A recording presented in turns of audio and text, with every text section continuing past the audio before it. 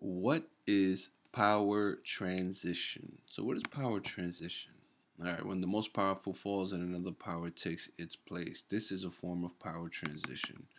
So, we've discussed here a few elements of power. I'm going to recap quickly, great, booming, growing economy, um, high GDP, we'll say low death rates, low birth rates, low unemployment rates, uh, high technology, okay,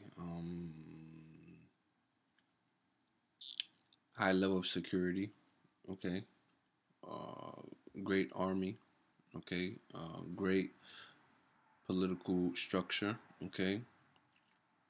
So these are all, we'll say, elements of a healthy country, or what's known today as a as a first world country, right? Now, it says here power transition, right? So I gave you the elements of power. Now the transition part, right? So obviously here there's a switch, all right? Now here we're discussing here hierarchies of power, okay? Those who have the most power and those who have the least power. We're not discussing specifically each detail of what power is, okay? All of these elements that I gave to you gives a state a certain place within this chart of power. All right, who has the most power, who has the least amount of power. All right, and when we take this chart here, right, when a lower ranking power or lower ranking state with certain amount of power overthrows a higher power, this is known as a power transition. Okay, or when the most powerful fall and another power takes its place, this is another form of power transition. Okay, and so that is basically what power transition is, right? A great example of power transition would be when Germany lost World War One. All right, who became the most powerful?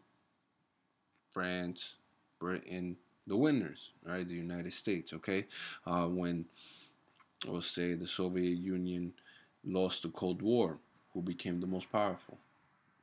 All right, the United States, established itself as the most powerful uh, nation in the world. All right, so this is what's known as a power transition. All right, when the most powerful fall, or even a more powerful simply falls, and a weaker one or a rising one takes its place. All right, so this is a form of power transition. So as we go into assessment 6, we're going to discuss why war occurs. Like, why does war occur? And power transition kind of has a lot to do with it. All right.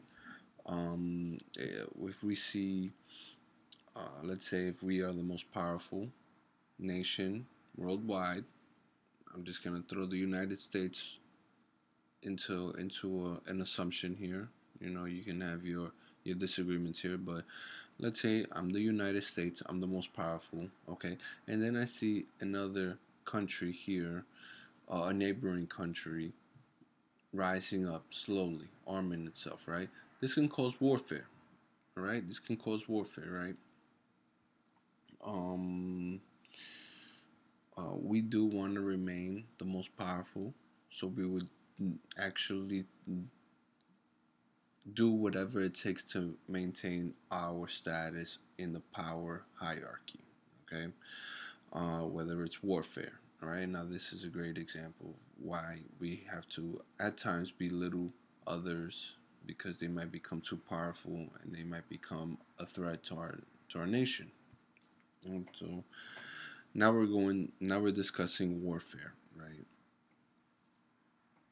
And here, look at the next question: casualties.